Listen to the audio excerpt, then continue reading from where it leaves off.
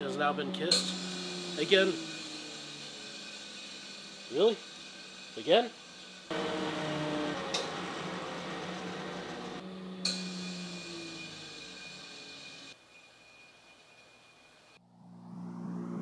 One, two, three, four.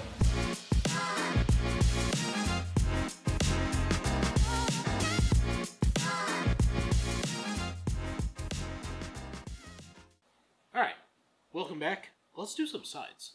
We've spent a lot of time on the back, and that's just drying right now, so I don't want to upset the glue. We probably could do something with it, because it's been a couple hours, but I just like to be safe. So, this is how I measure out my sides. There's a couple ways that you can do it. You can use a piece of plexi, you can use a piece of paper. I use all the methods above, but this is my standard side outline. You're going to need a set of scraped sides, a little bit of tape, a file, and a pencil. So, all we're going to have to do is line this up. We're going to straighten the side on the joiner, and then we're going to trace the profile onto there. We're going to mark our center, or the waist, I should say, not the center, but the waist of the guitar, and then we're going to bend it. So, without further ado, I just like to use this blue tape. It's kind of a staple in my shop. I really can't live without it.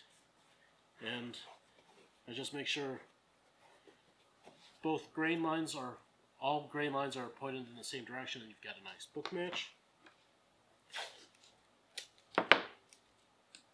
And this is not hypercritical, but, you know, for the material's sake, let's get it lined up. So, I'll take this over to the joiner and get it straightened out. Alright, so here we are at the joiner. As always, keep some ears around. One of my best shop tips is get a bunch of these. You know, they're not that expensive. It's a lot cheaper than hearing aids. And I keep them hanging up by most of my tools. So all I have to do is grab it and put it on. So I'm going to straighten this out, and it should only take a couple passes. It'll be really quick.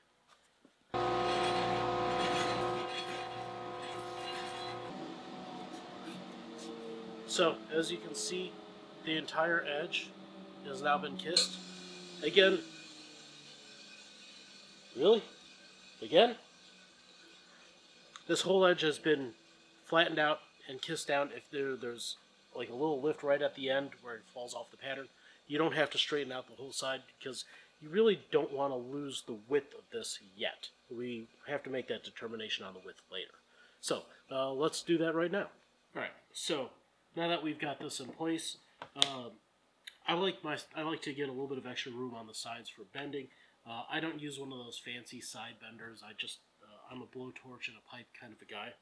So I like to have minimum 30.5 inches between my front and back edges. It gives me just enough room to not burn my fingers too badly. So one of the other things is to figure out your depth.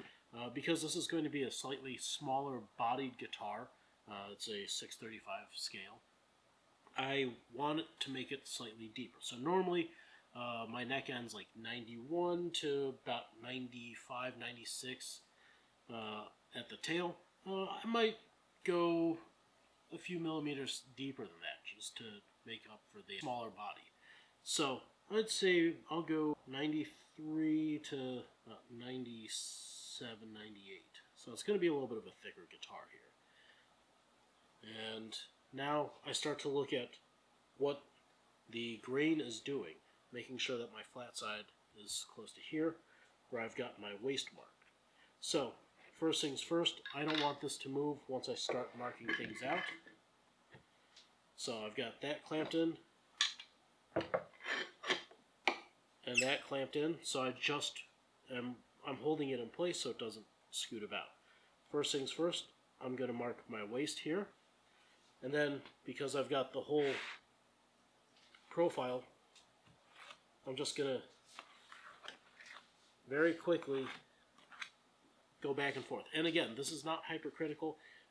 If you feel like you need to know where the end is, you can make a little mark here at the two ends. I generally don't, but when I was starting out, that was a little helpful thing that I learned.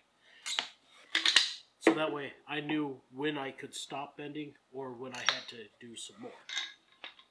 So now, because this line is only marked for the waist on one side, that's where the small triangular file comes from. I think that this is a saw file for sharpening a handsaw.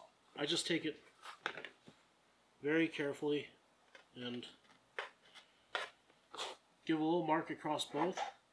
Not enough to cause a fracture line from the inlet, but just enough so it can be felt. That's all I want. Because that's going to be cut away, it doesn't matter. So now, with my waist mark marked, I'm going to take this to the bandsaw and cut down to my profile. So now we're at the bandsaw. I'm going to cut this out. I've got a 3/8 inch blade over here, and as always, my ears are down here. So I'm going to fire up the dust collector because dust is the enemy of lungs, and we'll get this cut. It takes just a moment.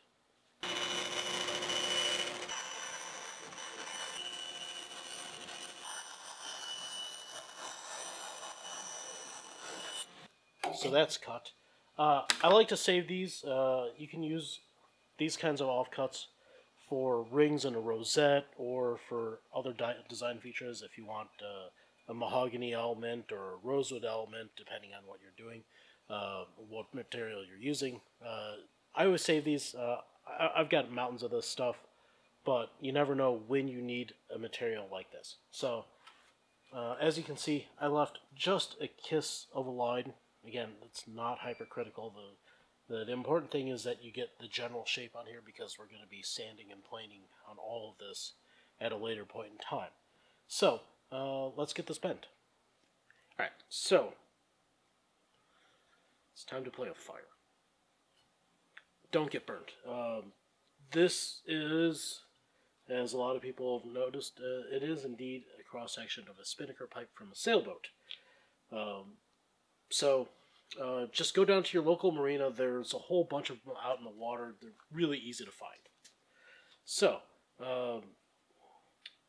I like to use just a bottle of propane, just the regular old stuff, to heat this up. Meanwhile, I still have my sides here, and so I'm going to be bending these as soon as the pipe is warm. So it doesn't take very long.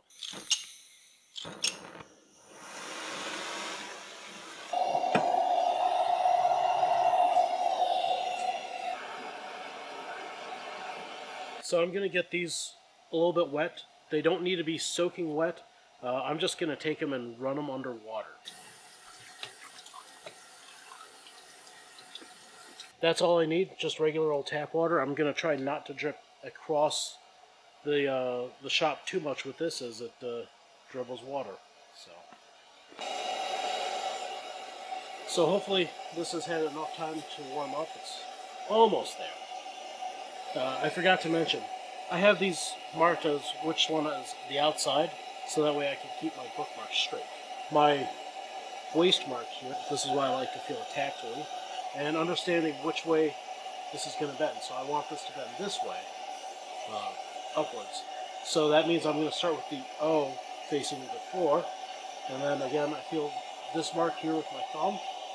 Make sure that this is perpendicular to the iron, at which point I'm going to come across here, pull a little bit on it, and then while the heat starts to come through, I just feel the wood, and you'll see it starting to want to bend a little bit. And this wood is really easy to bend and really difficult all at the same time, because it wants to crinkle and basically go every which way except flat. I'm going to test it against my mold, which is actually pretty close, and once I straighten out these edges, that waist is going to be right there. Moving onward, I'm just letting a little bit of heat come into this, let the water do the work, and you want to try to get this about done in one shot. because anytime you come back, you're having to reheat the lignins in the wood, making it really want to kink and break and not be as even as possible. And as you can see, just as I'm going, I'm letting the wood do its thing. I'm feeling the wood as it goes.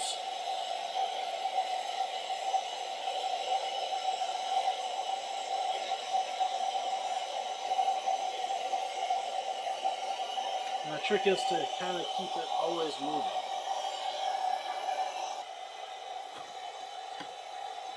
Alright, that works. And then it's the same for this lower portion. And then all I'm going to do is I'm going to repeat the same process for the other side. And then also for the binding material. Again, it doesn't take all that long to do it properly with a pipe. It's just a little tedious sometimes.